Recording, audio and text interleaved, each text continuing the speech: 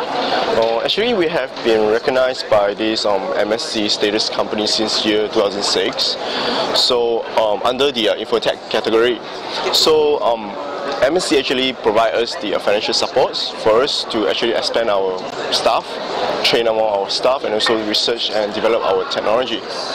So with these technologies that are given by this MSC Malaysia, actually it provide us a competitive platform to compete with international company, and as well as help us to develop new technologies and products, something like that. So yeah, there are also grants that actually are given to those R&D company to develop the technologies.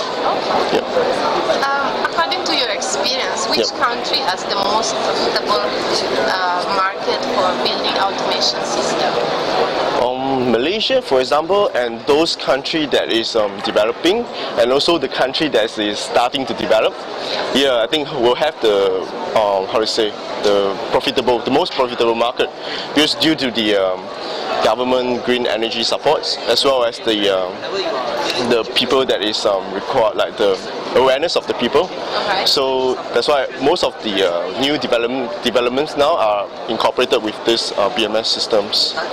So also, as well as for government, encourage those people and nation, because they are providing those benefit to the companies that is actually pushing the energy control systems and the products.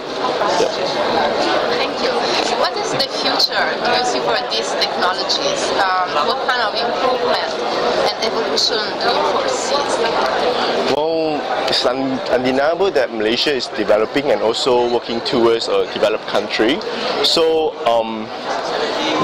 the BMS is actually essential now, and not only confined to buildings, and also for factories, homes, as well as facility and utilities, for example electricity utilities. So like in the recent years, smart grid system has been launched, introduced to Western countries.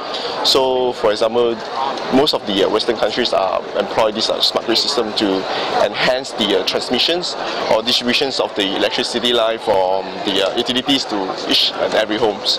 So this also will help the utilities to analyze the power, and also reduce the blackout complaints from customers or something like that. So I think in the coming years, not only high-rise buildings or houses that will only employ these BMS, I think facilities and the most important thing, the utilities will actually obtain the benefits from these energy control systems. All right, thank you very much. No problem. Thanks, sir.